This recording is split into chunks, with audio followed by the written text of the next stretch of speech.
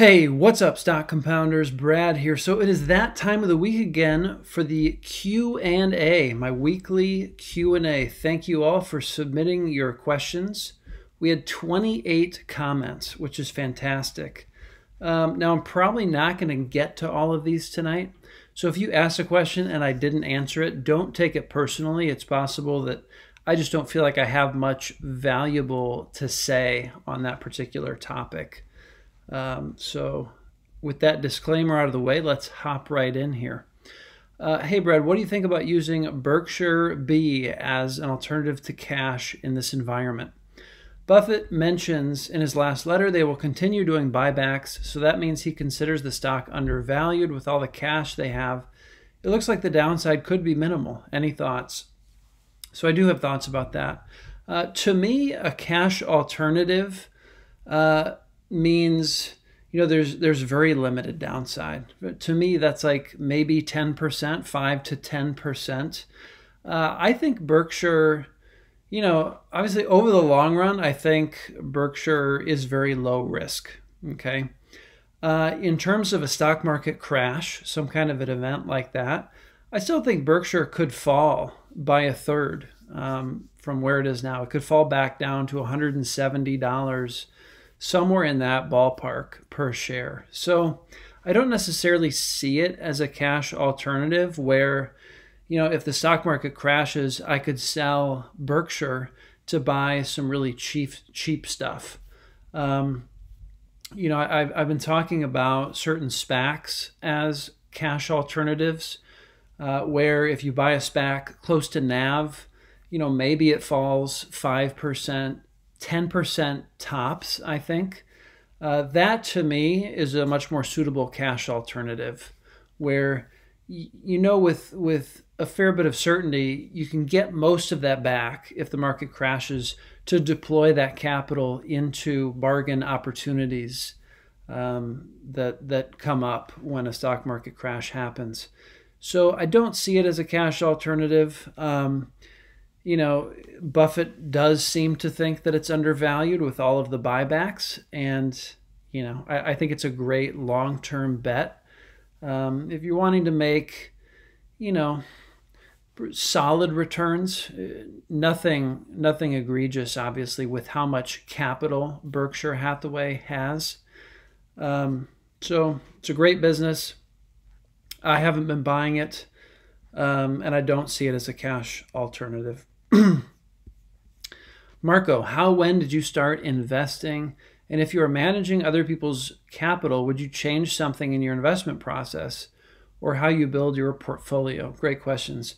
So I invested in my first individual stock, I think it was like 2015, maybe 2016, so like 5 years ago. I did it because I really started to understand the power of compounding, and also that the efficient market hypothesis wasn't quite right. There's this whole school of, value investors from Graham and Doddsville who have managed to outperform the market over decades. And so, I thought, oh, that's interesting. I should explore that and see if, I can also outperform the market, doing a little bit of work, doing some shameless cloning. And because, when you look at the formula, the compound growth formula, it's really what you input, right? Capital in, rate of return, and length of runway, okay? So, the rate of return is pretty important when it comes to compounding capital. I'd say the length of the runway is more important. But if we can do things to increase that rate of return, it just has a huge impact over decades. So that got me excited to start looking at individual companies. If I was managing other people's money, yeah, I wouldn't have as much concentration. Same as Pabrai. So in Pabrai funds, where he's managing other people's money, he won't make more than a 10% bet. So he won't put more than 10% of the assets in the fund into one idea. He'll let it grow bigger than 10%. Obviously, I mean, you got to kind of let the winners ride a bit. But I would probably do something similar. Right now, I'm making like 20% bets is kind of where I'm at the moment.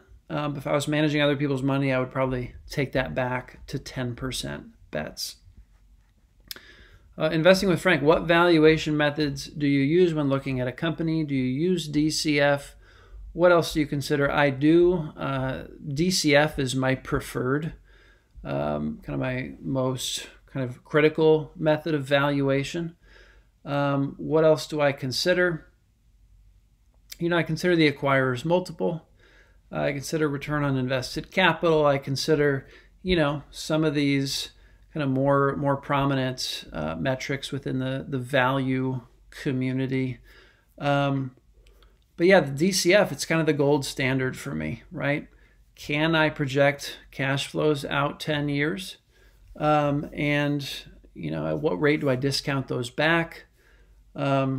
I like to use a 15% discount rate. That's kind of what Phil Town uses. I think that's pretty conservative in terms of, finding a solid margin of safety. So I like to be conservative with that approach. But yeah, it's really, with each company, it's different. What are the, couple, 2 or 3 levers that really move the needle in terms of returns that company generates for shareholders. So it's pretty company specific on that one. How do you value companies that are listed for 1 to 2 years, like Beyond Meat, for instance? So, company goes public, within 1 or 2 years, what do? You have a couple of years of data. Well, hopefully, you've got more than that. I haven't bought companies that are fresh off IPOs, really. But I presume you could get more insight into, what the financials were when that company was private. I don't know, because I haven't really invested in those kinds of companies. But, I would look at Damodaran's work. Aswath Damodaran, professor at NYU, he puts out a lot of great valuation videos. I think he's valued Beyond Meat. I know he's valued Peloton. He's done a number of startups. So I would look to guidance from him. And he says something really interesting. He says, the harder a company is to value, and in a lot of cases, that's because there's just so little financial kind of history to go on. The harder it is to value a company, the more potential upside you have by doing that work of valuing the company. So even with a company like Beyond Meat, I would say, give it your best shot in terms of coming up with a valuation. But it's harder. It's harder because, there's with so little history, with a newer company, I mean, there's such a range of potential outcomes over the next 10 years for a company like that versus a company like Apple, who, is kind of driving this aircraft carrier, right? There's just a lot more that can happen with a smaller, newer company. But, that's not to steer you away from trying to value it. I think it's a very worthwhile exercise. You may just demand a higher margin of safety because, the range of outcomes is so much more uncertain. Andrew, if all your shares fell by 80% tomorrow and remained at that level for the next 10 years, what would you do? I like this question. So there's a few ways I would answer that. If all your shares, I assume this is over multiple companies, not just all of my shares within one company. But if I had a portfolio, say 5 companies that I wanted to hold for 10 years, and they dropped by 80% and stayed there, I would really question my ability to value companies. I would question, why am I picking stocks if, my entire portfolio dropped 80% and stayed there. Might not be the best, avenue for me. I would probably decide after 3 or 4 years that, all right, I should just be investing in an index fund or a couple different index funds and not picking individual businesses. So that's how I would answer that one. It's an interesting question. Thanks for that one, Andrew. Do you have any insight on Races? So Races is a company that Monish Pabrai is quite bullish on. He sees it as a spawner. I believe, I don't think he's ever specifically said that, but it's a company in Turkey. They own a bunch of warehouses. And, when Pabrai was looking at it, I think the market cap was like 30 million, something like that. And he valued the real estate at somewhere between 300 million and a billion. Okay. So a 10 to 30x upside on that. There seems to be no write-up, nothing. Also, Pabrai's employee owns the stock. It had huge cash flow during the pandemic, but also much debt and negative income. I don't have any insights. Probably what I would do, I can't buy Races. At least I can't figure out a way to buy Races in Turkey. So I haven't dug into it because it just wouldn't be a good use of my time. But probably what I would do, I would listen to Pabrai's last, say, 5 or 6 talks that he's put out on YouTube. And, he's given little snippets of his investment thesis for Races. I would write all that down, and that would kind of give me some starting questions in terms of what to dive into in, the public filings or whatever information is out there on Races. So that's where I would start. I would also look in corner of Berkshire and Fairfax, which is basically my starting point when I'm looking into a company for the first time. So you could search Races in there to see if anything has been written up. Assuming we are talking about great businesses, what are your mental models for selling? So I have a very easy answer to this. It's kind of a lazy answer, but I'm okay with that at this point. I'm a cloner when it comes to getting out of a position. So one of my fairly strong rules, it's not across the board, but when I buy a stock, I want a super investor that I really like, that I really respect their track record. I respect them as investors. I don't want to buy a company unless one of those super investors owns it already. Okay. And then all I have to do, if I want to be lazy about it, which I often do want to be lazy about it, is wait until it's publicly known that that super investor has sold, okay, through 13F filings. You can see when these investors get out. So that's the short answer, because when you buy a company, any company can run into trouble. The CEO can leave. A competitor can come in, making their business model kind of obsolete fairly quickly. And so any business can have an investment case change. If you're going it on your own, you've really got to understand the business and the investment case kind of on top of the business. And not that many people are highly skilled at that. Often it takes a lot of business experience, preferably in childhood. Like Monish Pabrai, his dad was a serial entrepreneur. So from a very early age, Monish Pabrai got, all of these incredible business lessons of what to do and what not to do. Perhaps more importantly, what not to do. And so, it's hard for an average Joe like me who didn't have that. I didn't grow up kind of in a business household, in a business-oriented family. And so, it's so helpful to be able to, at least get guidance from these great investors who have kind of that early programming. to know kind of when to get out, when the thesis has changed. When, if you're buying a 50-cent dollar bill, when has it reached $1? If you're buying one of these long-term compounders, when is it likely no longer a compelling long-term compounder? And that's when you kind of get out, right? You cut and run at that point. So that's the big one. There's a lot of great questions in here, but that's kind of at a high level how I go about it. Are you looking to invest in stocks that trade below net current asset value? So,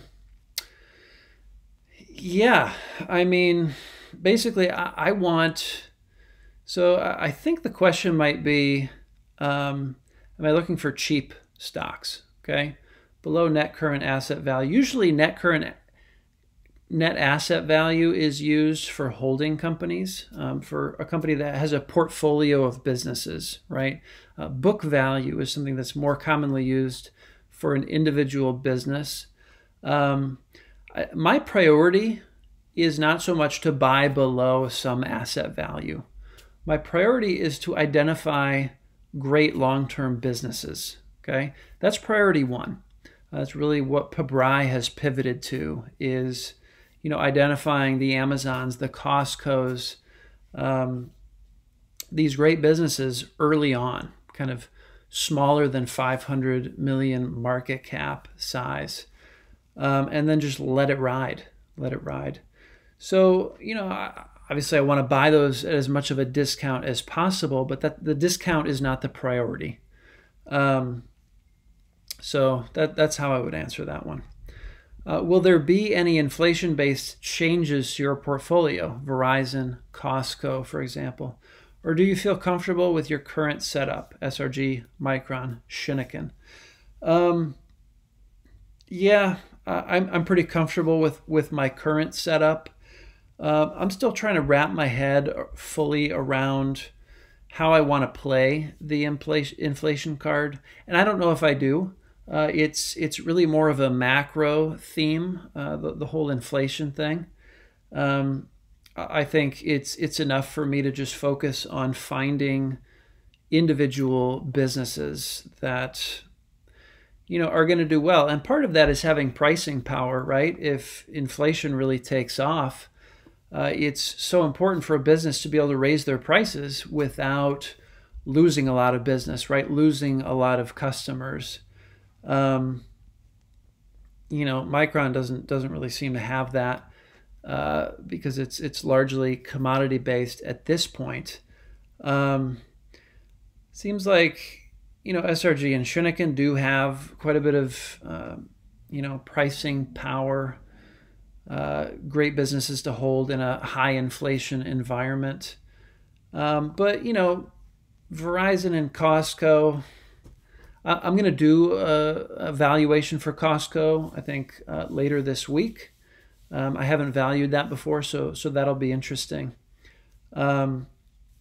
It's one of the companies I'm seeing kind of bought a lot in corner of Berkshire and Fairfax. There's a thread I follow, what are you buying today? And Costco has been coming up more and more. So yeah, I don't think I'm going to make any kind of dramatic changes in my investing approach because of the possibility of higher inflation moving forward. But it's something I've been thinking about. What do you generally use as your required rate of return and margin of safety? Using Philtown's 15% rate of return and 50% margin of safety means every stock on my watch list looks insanely overpriced. Yeah, that's for sure, especially in the US. I get that I'm likely missing a few gems, but also wondering if that rate of return with that margin of safety is overly optimistic these days. Yeah, Microsoft, good luck with that one, with the 50% margin of safety. Well, there's a few ways I could answer this. One is that it's okay to be unreasonable, all right? There's a great book called, what is it called? The Art of Being Unreasonable, I think, something like that. All we need, as Pabrai would say, is one or two investments a year, Okay. So I think we should have very high standards for buying into a company. Um, I don't know that I have a set kind of required rate of return and margin of safety. It's, because I'm looking for these great long-term businesses that I don't need a huge margin of safety on, because it's not that initial discount that's going to make me the big bucks over decades. It's getting into that business kind of early on, that has these superior economics. So that's been a little bit of a shift recently for me, away from insisting on this big margin of safety, and instead looking for these long-term compounders. So,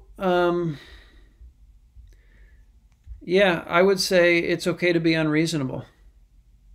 I certainly would not be buying Microsoft at current prices. That doesn't mean it's necessarily a mistake to do that. It's just, it doesn't really make sense to me, based on what I'm looking for. Who are your absolutely 5 top gurus, and who do you follow on Twitter? So I'm going to do, thanks for the poke there, I'm going to do a video hopefully in the next week or 2 on who my favorite follows on Twitter are. There's some really great investors on there that I'm really enjoying following and reading kind of what they're posting about. Top 5 gurus, if I had to list them off the top of my head: Monish Pabrai, Buffett is still up there, Li Lu. Those would be probably the top 3. And then there's a company, a fund, Massive Capital. Okay, very small. I think it's $3 million. They're not going to have 13 Fs, obviously, because they're too small. But they put out a quarterly letter to shareholders, letter to investors, and they talk a lot about their ideas. So that's something I'm enjoying. And I'm really looking at this point, I'm looking for gurus. Gurus, it's kind of a funny word. Great investors who are buying more in the small cap space. Ian Cassell comes to mind. I follow him on Twitter. So, that's 5 right there. I'll go with those 5 at this point. How strong is your conviction on Shinnikin? What percentage of your portfolio? Where do you see the future for the company, and what is the catalyst?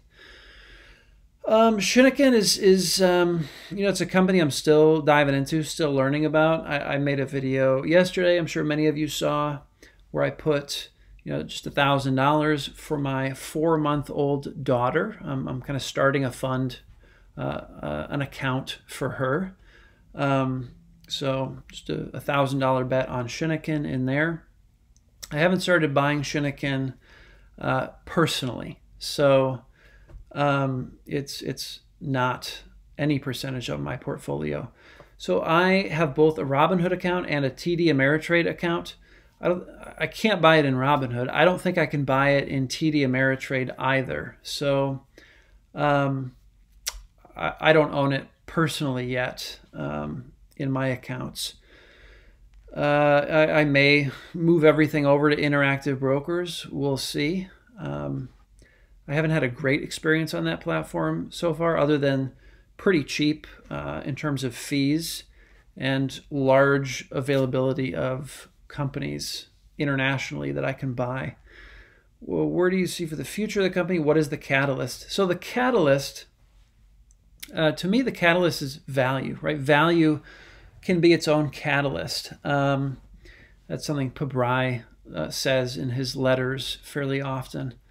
When you buy a company with an acquirer's multiple of 4, where the enterprise value divided by earnings before interest and taxes for the last year is 4, that is really cheap, okay?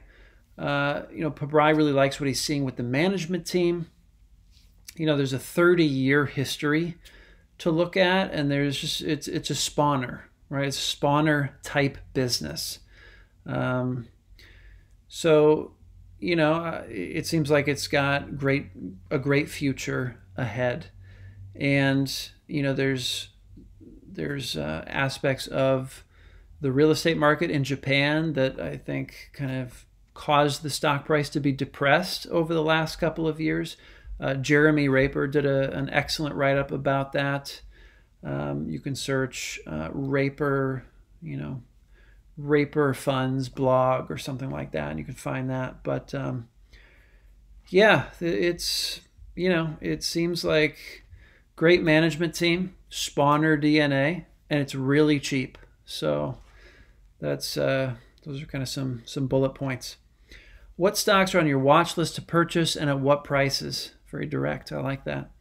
Also, if the stock hits those prices, is it an automatic buy?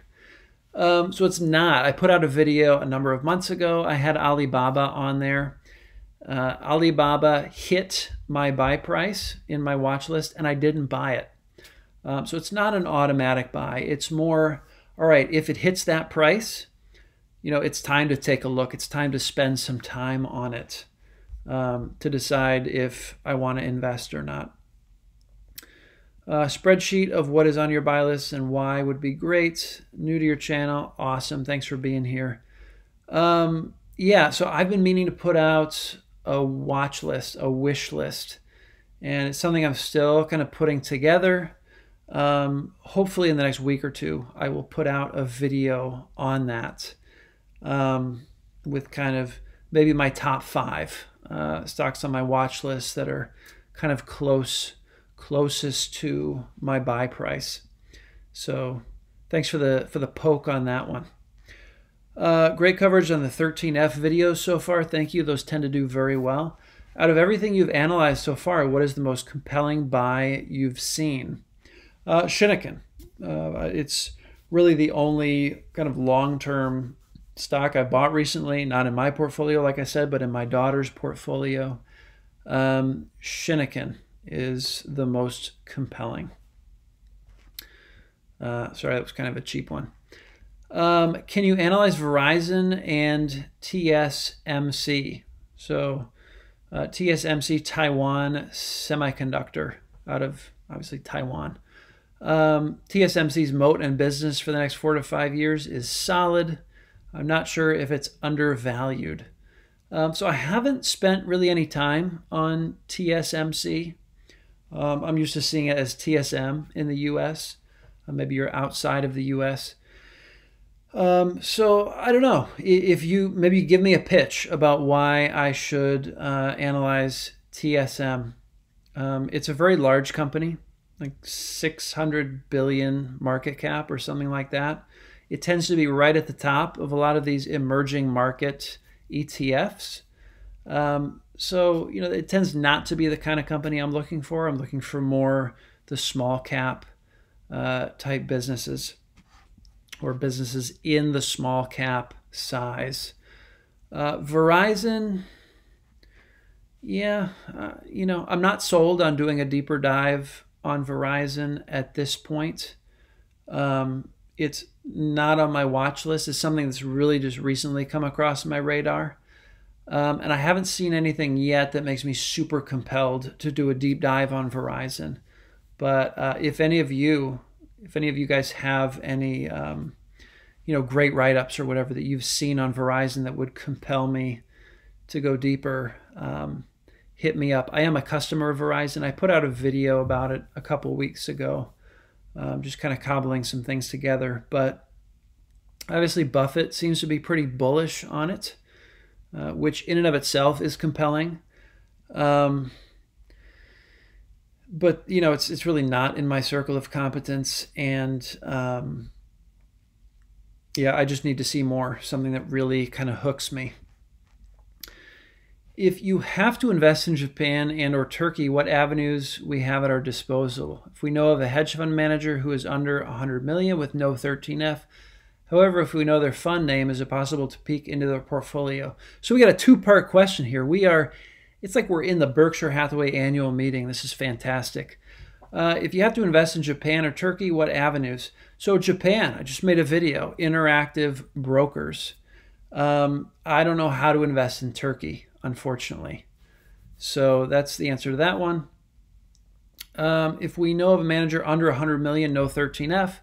So I think the only way to find out what a manager who's managing under 100 million owns is if, you know, they talk about those things in their letters to investors. And a lot of them do that. A lot of them write letters that they make public, or you can even get a hold of these letters sometimes if you know people who are invested with them, or you know how to do sneaky searches on the Google.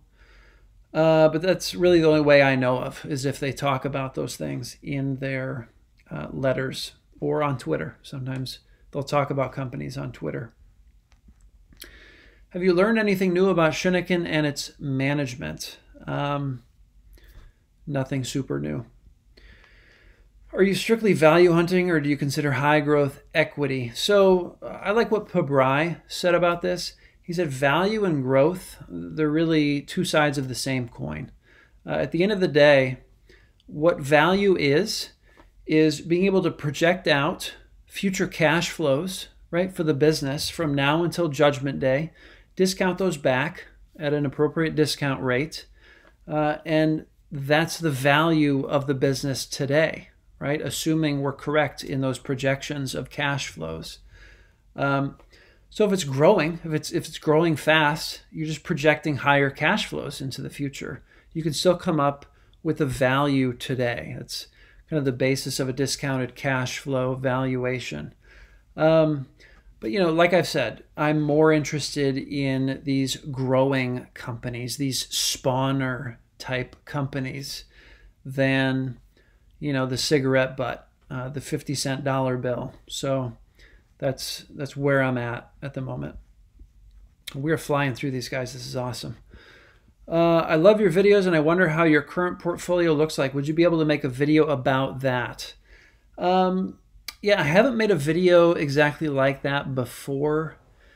Yeah, for some reason I'm a little hesitant to do that. I think part of why, you know, I want to be educating you guys about how to invest, not telling you what I'm buying. I think that's a big trend on YouTube these days. You've got these, you know, YouTube channels with a ton of followers, and they're talking about, you know, here's a stock I just put $1 million into, or, you know, I put 50,000 into this stock. And that's, you know, it's a lot of hype, right? It's, I don't think it creates a great environment for learning. It really triggers this like fear of missing out, which gets people kind of buying for the wrong reasons. So, you know, I probably won't make a video like that, what I own, because I really want to inspire all of you to come up with your own process for investing and think critically and, you know, invert the story, do all of these things. And you're going to have a different circle of competence than I am. You're going to have a different interests than I have. And so I just don't know how much value there is in, you know, showing you guys what I own. I just don't know if it's, you know, the best use of our time together to be doing that. So that's kind of my take on that one. Thanks for introducing me to Howard Marks. Absolutely, he's fantastic. My question is related to valuing a business by using pre-tax earnings, as it says in Warren Buffett and the interpretation of financial statements, versus using owner earnings or free cash flow. So I liked Frank's answer to this. Check out what Frank said. I have nothing to add there. What are your initial thoughts on Pinduoduo? So I saw Li Lu bought Pinduoduo. I saw Ray Dalio added to Pinduoduo. I don't know anything about it. I haven't even looked at it, okay?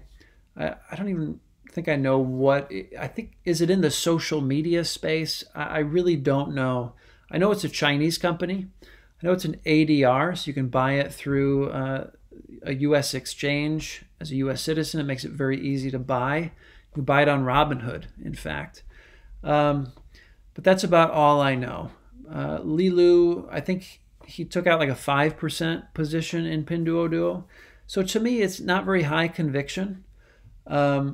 So I'm not super compelled to take a look at it yet. And I still have concerns about investing in China with kind of a lot of the issues that public companies have had over there with fudging numbers. There's some shady stuff that I've read about that happens in China. So not fully sold yet on investing in a Chinese company. So that's my take there. How much should Shinnikin go down before you take a larger stake in the company? I bought in at 1,200. I will double my position if it goes under 900. I think it's probably a good buy now in terms of, whether I'd be waiting for a more compelling buy price. Let's take a look at ticker real quick and see what it's trading at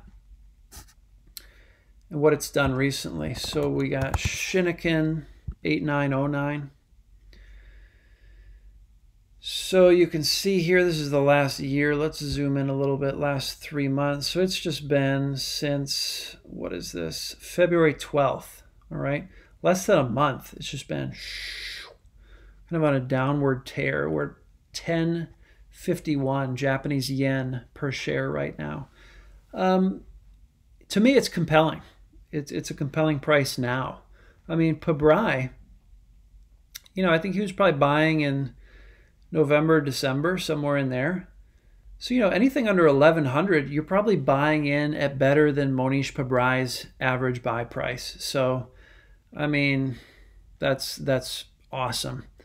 So it's not that I'm waiting for it to go down lower.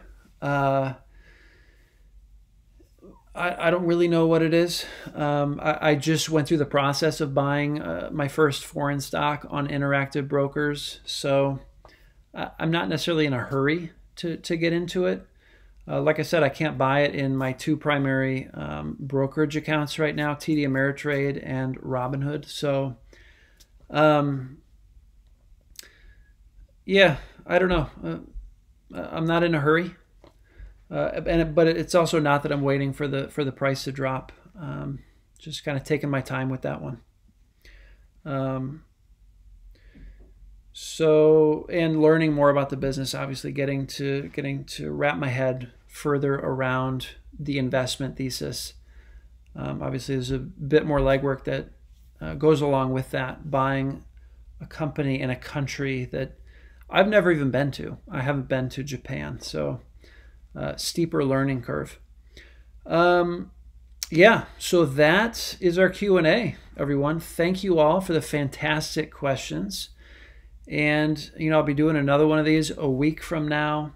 Lots of content to make this week. There's a lot of exciting stuff on the docket. So I'm hoping to make a video every day this week. So keep an eye out for all of those, and I will see you all in the next video. Take care.